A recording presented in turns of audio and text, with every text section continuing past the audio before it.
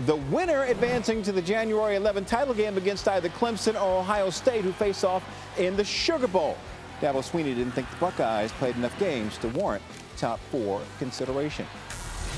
We have reports from both games. Allison Williams is at the Rose Bowl, but we begin with Tom Rinaldi, who was at the Sugar Bowl. Tom?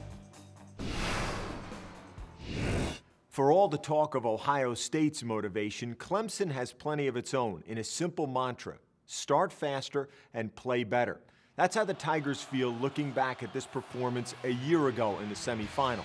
The Tigers fell behind 16-0 to the Buckeyes before ultimately rallying, marching 94 yards with a touchdown with less than 2 minutes to go to ultimately take the lead.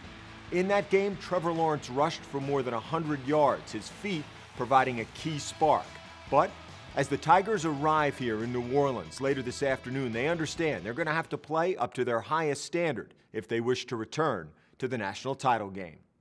Trevor Lawrence, he was the difference maker a year ago in this matchup against Ohio State. When you watch him, granted, everybody talks about his arm. Yep. It's really his legs that have been the difference for Clemson in these big games. You're absolutely right, and Ohio State's defense has nightmares about Trevor Lawrence from last year in the Fiesta Bowl, but it's really the zone read game. That's where they get the advantage on the defense. Take a look at these plays, Kev.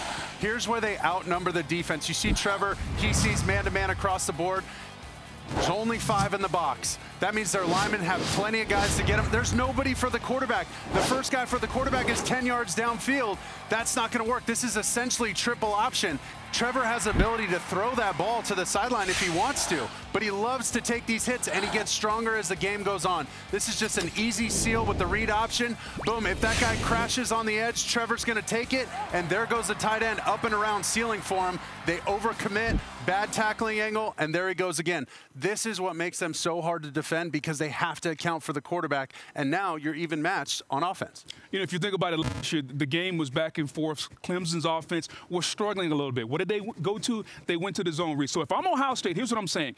We may lose this game, but I'm not going to allow Trevor Lawrence to rush for 100 yards. 16 carries, 107 yards. When the game was kind of in flux, it was indecisive, they put the ball in number 16's hands. Guess what? If you're Ohio State, Sean Wade and those cornerbacks, they got to deal with Amari Rodgers. So it's going to be to the front 7 of Ohio State. That front 7 has to deal with Trevor Lawrence. If they can do that and they can limit Trevor Lawrence, you're not going to stop him, but limit him where he doesn't take over the game, then Ohio State will go a long way to winning this game. That 67-yard touchdown in the second quarter, that was the turning point in that game in the Fiesta Bowl, as we have a rematch here in 2 days on New Year's Day. Clemson versus Ohio State in the All-State Sugar Bowl. And right now, Clemson favored by 7.5 points. It's Ryan Day's only loss in his career as the head coach of the Buckeyes a year ago. And then we got that first game, the Rose Bowl, presented by Capital One. Guys, look at that spread. Alabama, 19.5 favorites, 19.5-point favorites. If that line holds, it would be the largest spread in playoff history. I think the game will be closer this year. This is not the Alabama that plays bully ball, and I think Notre Dame can score with this Alabama team. Notre Dame can put up points. Look out, Kev. We will see how this plays out, of course, as our men behind the scenes, our great crew, getting everything ready for New Year's Day from New Orleans. Thanks for watching ESPN on YouTube. For live streaming, sports, and premium content, subscribe to ESPN+.